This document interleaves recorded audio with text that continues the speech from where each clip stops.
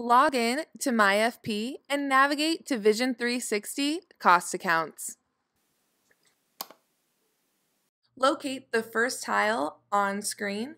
It will contain the message Create a new cost account and click to begin creating.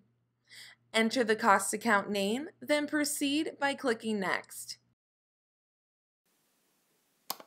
Choose which operator or operators this cost account should be attached to by clicking the plus icon for all that apply. Please note you may attach a cost account to more than one operator if needed.